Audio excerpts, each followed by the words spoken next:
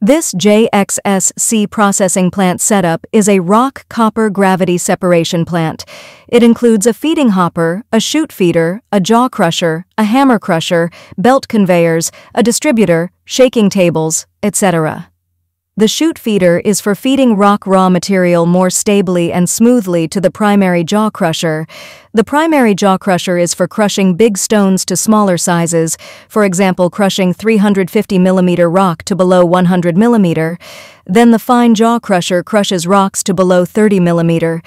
Finally, the hammer crusher is for grinding 30 mm rock to small powder size 0 to 2 mm.